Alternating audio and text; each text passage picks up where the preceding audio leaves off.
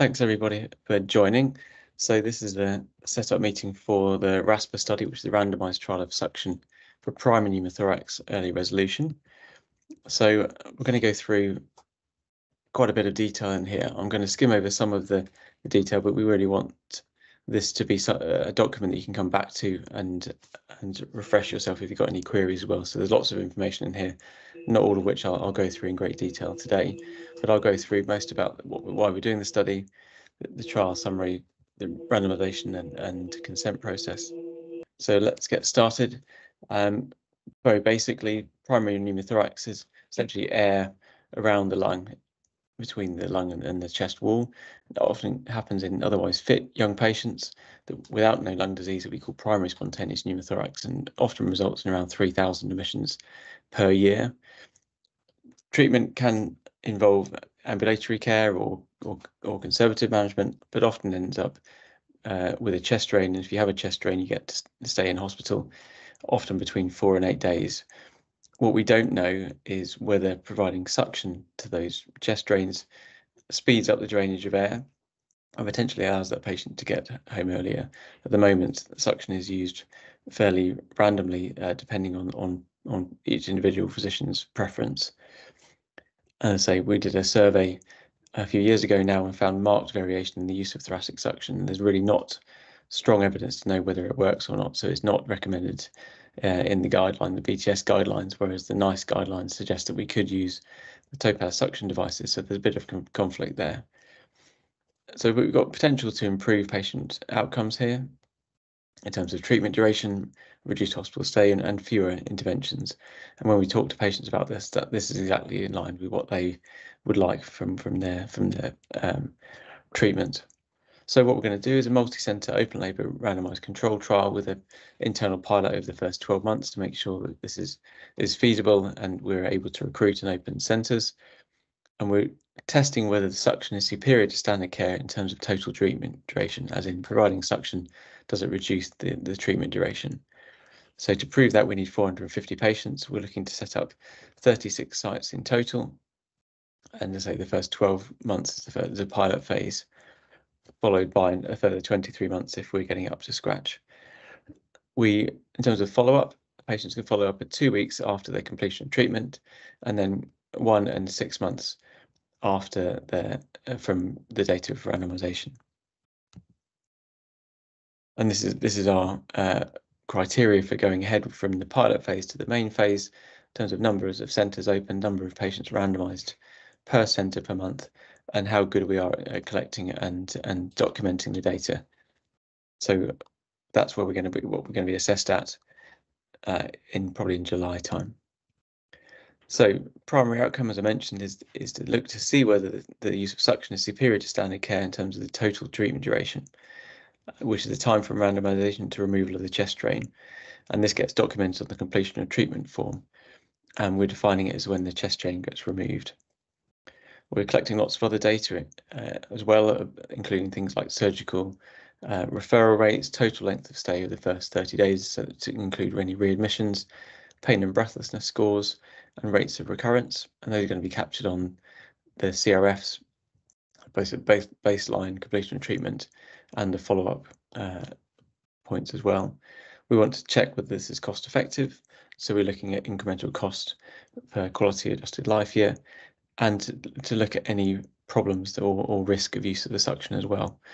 We know in theory that the use of suction may improve the resolution rate of pneumothorax, but it may also cause complications such as pain and breathlessness or other complications. So we're capturing all of those on the completion of treatment forms. So we wanted to be as inclusive as we can be. So anybody with a suspected primary spontaneous pneumothorax, either first or recurrent episodes, can be enrolled, and anyone between 16 and 50 years old can be enrolled, as consistent with other studies. The patient needs to have a pneumothorax which has a chest drain in, and ideally within 24 hours of the drain insertion, but could be up to 72 hours. What we don't want is the patient necessarily to be randomized immediately, because we know that there will be a proportion of patients that do resolve within the first few hours. So really we want the patient to be perhaps on the ward the day after they get admitted with a drain, that they've got an ongoing bubbling drain, when non-resolving pneumothorax, the patients that we want. And obviously they have to be willing to consent. They need to have access to some form of electronic device or a phone or a tablet to fill in the pain and breathlessness questionnaires, because they're going to be emailed a link. So this is the first point we'll mention it, but all of our data collection is all electronic. So there's no paper forms anywhere. So patients get a link to their pain and breathlessness scores. So we want to exclude patients with known or suspected lung disease, such as known COPD or lung cancer or interstitial lung disease. The fact that you might find a few blebs or bulla on a CT scan is quite common in patients with primary pneumothorax, so that wouldn't exclude the patient per se. But if there's any other reason you think they shouldn't be in, then please don't include them. Asthma is not an exclusion criteria if their asthma is well controlled or childhood asthma they've grown out of. But if they're on, if they've ever been admitted with exacerbation of asthma, then they shouldn't be in. So we want to kind of keep it quite straightforward. So screen anybody with anyone with primary pneumothorax onto a screening log, and then roll those patients that have still got a pneumothorax with a chest drain in place about day 1 to within 24 hours. They get randomized to the standard care without suction or the intervention arm, which is providing suction via a digital device. And so each of the arms effectively have the same review process. So we review daily, which usually involves a chest x-ray and resolution assessment to see whether the drain has stopped bubbling. And in the standard care arm, this just happens, well, in all the arms we see, if that's resolved, then you can remove the chest drain, make sure that they're comfortable, and then discharge them home with no recurrence. If it's not resolved, then you essentially feed back and resolve, continue to review each day. We've got some criteria to help make it objective about chest drain removal. So if the lung has successfully re-expanded on chest x-ray and the drain is patent and there's no bubbling, if you're looking at the standard care arm and there's less than 20 mils of air leak for more than 4 hours on a digital suction device, we say that that's resolved and you can take the drain out. If the patient has still got an unresolved pneumothorax at day 4, that'll be the time point when we'd suggest referring on for surgery. They don't need to have surgery necessarily that day, but that's the time point where we'd not normally refer them for surgery. If they do end up going for surgery, then the end of their surgical treatment would be their completion of treatment form rather than the end of their initial stay. But if they resolve their pneumothorax before they have surgery, then that can get completed from there. As I say, the follow-up is at 14 days post-discharge and at 1 6 months, which can be over the phone. So the only thing that gets is paper here is the consent form. So you can print out the PISs to get the information leaflets to give to patients, and they need a signed copy of the consent form that can be stored or scanned to the patient notes, and one to the site file and one to the patient. And we'll go through online how to do that process online to check their eligibility criteria. Screening, I think, is really important. We need to make sure that we're not missing anybody, and also to have an idea of how many patients with pneumothorax are coming through that are not suitable for randomization. So we'd have an electronic screening log of all the patients with a primary pneumothorax, listing why they were or weren't randomized, and we'd ask them to send them to us each month. That can be added on to a continuous basis, so we don't need a separate screening form for each month. It can be cumulative. So it'll look something like this. So you can have the participant's initials there, when you screen them, whether they had a PIS or not, whether they were eligible. If they weren't eligible, why not? Or if they were eligible and weren't randomized, then why not? Just to give us a flavour for what patients are coming through, making sure we're recognising the primary pneumothoraces and identifying them when we can.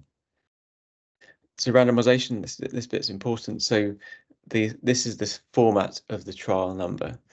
So RAS for RASPER is the first bit, and then dash, then a 01 or 02, 03. That will be your 2-digit site number, and then the 001 will be the cumulative number of patients recruited at that site.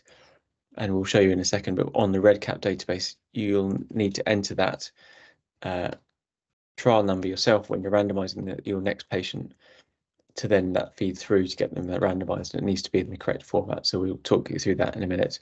And when we get green lighted, we'll give you the 2-digit site number to make that easier for you. So there's a certain number of things that need to be signed off to allow us to sign off on the REDCap screening form and eligibility CRF to allow you to randomize.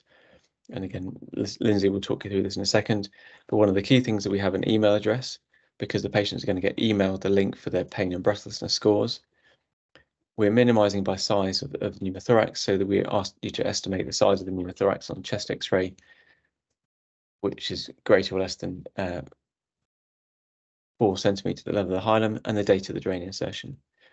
So often, if the randomization link doesn't work, it might well be because the size of the pneumothorax is missing from the previous form, or the trial number is not in the right format. It needs to be this format here, or that participant number has already been used and need to go to the next one. So this is just a quick schematic of what we're capturing at each time point.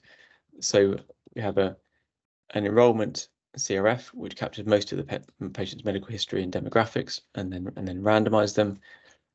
Daily review includes pain and breathlessness scores that the patient needs to fill in, an assessment of any adverse events, and documenting whether the drain removal criteria has been met. Then it's a completion of treatment form. It captures all of the pleural procedures that they've had and any other complications. And then the follow-ups are essentially the same at 14 days from completion treatment, and then 1 month and 6 months, which is again a link gets sent to them about pain and breathlessness scores and their health status. And mostly what we're going to be asking them about is the recurrence of pneumothorax and any repeat admissions to hospital. So if the patient gets randomized to usual care, they shouldn't have suction as a standard, but we're aware that emergency use of suction is required sometimes. So if there's a very large air leak, that means the pneumothorax is getting bigger despite the drain being patent, or the subcutaneous emphysema, or if your surgeons request it to be placed before they go for surgery, then we can use emergency suction even in the standard care arm.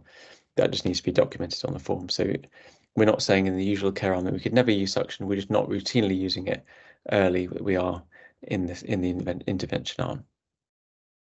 As I mentioned, the patient questionnaires, which are the pain and breathlessness scores, get automatically sent to the patient at certain time points. So we need to make sure the email address is correct and it's working. So when the patient gets enrolled and complete the first questionnaire, that automatically gets sent, and then that triggers the next 4 timings for the next 4 questionnaires. So they get sent at 10 AM on the subsequent days. The completion of treatment form is another trigger point for when they get their completion of treatment form saved. So please try and complete the completion of treatment form on the day they go home, so they can get their email link sent directly to them. Now they do expire because we want to capture what their pain and breathlessness score is on that day. If they don't do it that day, then it will expire and they'll have to leave that one and do the next day. So you can't add them retrospectively. So the suction devices we're using for the intervention arm, either the Rocket PSUs, which we can provide for you if you don't have them already, or the Topaz devices if you have those already. So do use whatever you're using at the moment. And if you haven't got any, then Rocket are supporting the study by providing 2 suction devices as a loan to you to use as part of the study. And as I say, if you're not using them already, then Rocket can get your team trained up as to how to do it. So just contact us about that. If the patient decides they don't want to continue with the study, they can withdraw from the process. Obviously, we don't really want to do that because we want to capture as much data as possible. But if they insist, we can give them 2 options. One is to withdraw from any active follow-up, but we can still use their data we've collected so far and still look at their patient records to see if they have another admission later, and that's our ideal one. Or they can withdraw from the study and we can't obtain any further data. So if they do really want to withdraw, we try and get them go for option 1, where we can still collect routinely collected hospital data at their follow-up time points, but not necessarily phone them. And that just needs to be documented on the CRF. Safety reporting, we're capturing lots of adverse events, and essentially that time period is any time from randomization to the time of their discharge from hospital. We're not expecting any adverse events related to the suction after the drain has been removed. So these are the foreseeable events that we're capturing as part of the daily CRFs that are the key things that you can mention. So these are things that we kind of expect that do happen sometimes. So pain, small bleeding or subcutaneous emphysema, pleural infection or the drain falling out, ongoing pneumothorax or worsening of the pneumothorax if we thought it fully resolved, and re-expansion pulmonary edema. Any other events that occur that aren't listed there need to be recorded on an adverse event form that's also on REDCap as well.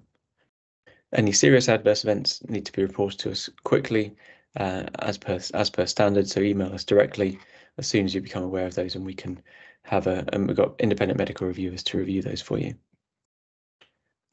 Any serious breaches or protocol deviations, just let us know, and we can act on those as required.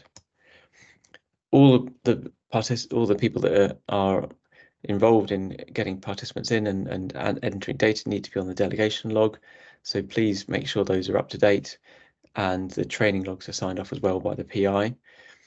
We use the same delegation log for those patients who are going to be randomizing as well, and because we're using the REDCap with the inbuilt link to the randomization software, we need to know on the delegation log who needs access to be able to randomize or not, and who's going to be entering data onto the database but not randomizing because they have a different level of access. So please do make that clear. We haven't got many trial-specific procedures because most of this is fairly standard care, but we state that with the thoracic suction arm that we're incrementing the suction up slowly over every 2 or 3 hours, up initially from -1 kilopascals up to 2 kilopascals slowly. And if the patient develops any adverse events, then you can bring it down again. We just need to document what level of suction they're on each day in the standard care in the suction arm. We ideally want the data entered directly as possible onto the database, so we're not providing paper CRFs that need to be stored securely. Otherwise, it all should be entered directly. If it's not possible, then, for example, if it's over a weekend, then please just make sure that the site team who are looking after the patient clinically capture enough in the patient clinical notes that we can then add it in on the days when you come back to work. So we're not going to be monitoring directly on the sites in terms of what data gets entered and the randomization process, but we'll do some central monitoring. And if we feel there's an issue with some data entry or recruitment, we can obviously contact all the sites on an individual basis. We're pleased that we're part of the Associate PI scheme, which is essentially a 6-month in-work kind of mentoring opportunity for registrars who are on site to get involved with research. And I think this is a really good way to get some of the junior registrars up and interested in research. So let us know if you're interested and we can help get you signed up for that. So these are the key contacts. That's me at the top, Rob Hallifax, and Beanish is the trial coordinator. Kajani, you saw earlier, was the trial assistant, and Ellie is the trial manager. But do contact us on any of these phone numbers. Yes, so this is an overview of all your participants on the trial. So you can see the events such as screening contact details and then the CRFs underneath, such as eligibility. If I click on the patient trial number, that opens the record homepage for that participant, where you can see the data matrix. So we have the events along the top, screening, contact details, baseline, etc. And then the data collection instruments, CRFs or forms, down the left-hand side. So the first form to fill out is the eligibility form in the screening event. If I open that up, you can see it's a series of yes/no questions for the inclusion and the exclusion criteria. The next form to fill out is the contact details. This has the email address for the participant, and that's important because the surveys are emailed to the participant with a link for the participant to submit those on REDCap. And the first surveys are sent at baseline immediately on randomization. You've then got the enrolment CRF in the baseline event. Two key fields here are the size of pneumothorax, because you can't randomize a participant unless that field has data, and also the date of chest drain insertion, which ideally should be filled out because it's copied to the randomization CRF. You've then got the auto-randomized CRF. So this has a link to Sortition, the randomization software. So you just click on the link and then Sortition randomizes the participant, and then the randomization data are backfilled into REDCap. So I can show you that on the randomization CRF. Here we've got key randomization data, such as the treatment arm, and the system will automatically mark this CRF complete once the participant is randomized. If you find that the auto-randomize link isn't working, that might be because there's no size of pneumothorax on the enrolment CRF, or it could be that the patient trial number isn't in the right format. So the format is RAS for RASPER, and then a dash, and then a 2-digit site number. So here is site 99, and then a dash, and then a 3-digit participant number. So it starts at 001 and then increments by 1 each time. So this is the second participant at site 99. There's then a baseline CRF, where you can enter data such as clinical observations and analgesia use. And then there are the 2 surveys that the participant submits via the link to REDCap. So that's the EQ5D and the VAS. The next event is the daily review to discharge. There are 4 daily review CRFs and also 4 VAS day surveys. So each of the VAS surveys is sent at 10 a.m. on that day. And if the participant has already completed treatment and been discharged at day 2 to 4, you can still mark the CRF complete. So there's a question here: has the patient already been discharged, brackets completed treatment? And if that's true, you just put yes and you can mark the CRF complete. If it's no, then the remainder of the CRF fields then appear. There's then the completion of treatment CRF. And 2 key fields here are the date of completion of treatment, which is the removal of chest drain. So as soon as a date is saved here, the completion of treatment surveys are sent. Another key field is the date of discharge from hospital. So that triggers the 14-day follow-up survey, and that's sent 14 days from the date of discharge. So then you've got the day 14 follow-up event with a day 14 follow-up CRF and just a VAS survey this time, not an EQ5D. You've then got the day 30 follow-up, and that's 30 days after randomization. So that's a day 30 follow-up CRF where you can enter details such as pneumothorax recurrence and healthcare contacts. And you've also got an EQ5D and a VAS for day 30. And similarly, you've got a month 6 follow-up, which is 6 months post-randomization. There's then a ConMeds event where you can add concomitant medications for the participant. So this is a repeating form, so you can add a new instance for each new medication. There's then the adverse events event, and these are also repeating forms. So that has an AE form, an SAE report form, and an SAE review form. And finally, you've got a withdrawal event with a withdrawal form where you can enter details on why the participant withdrew or the reason for withdrawal and the level of consent withdrawal.